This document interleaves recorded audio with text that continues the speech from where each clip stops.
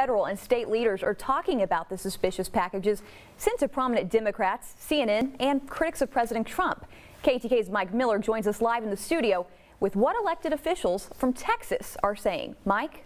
As U.S. Senator Ted Cruz and his opponent, Congressman Beto O'Rourke, stump around the state, the two of them are talking a lot about these bombs being sent around the country. When Congressman O'Rourke stopped in Tyler today, he took time to thank law enforcement for preventing these bombs from arriving to their final locations and also for working around the clock to track down the person who sent these packages. I want to make sure that we're good to one another, regardless of our differences. It's up to each of us to be civil, to where we can find the common ground, the consensus, the compromise, because the alternative is not good. U.S. Senator Ted Cruz also weighing in on the bomb situation, saying violence is wrong wherever it falls in the political spectrum. Now, we also talked with our Congressman Louis Gohmert and State Rep Matt Schaefer about this package situation.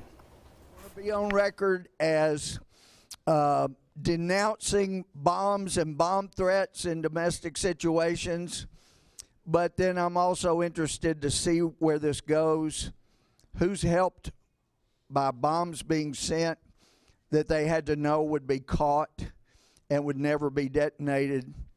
The one thing you want to do is look for facts, because to assume something before you know the facts is not helpful.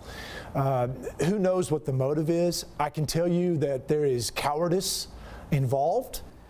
Now, Congressman Gohmert went on to say Democrats will benefit from this and that he believes the person who sent the bombs will never be caught. And Rep Schaefer talked about his time in the Army dealing with bombs. Reporting live in studio, Mike Miller, KETK News.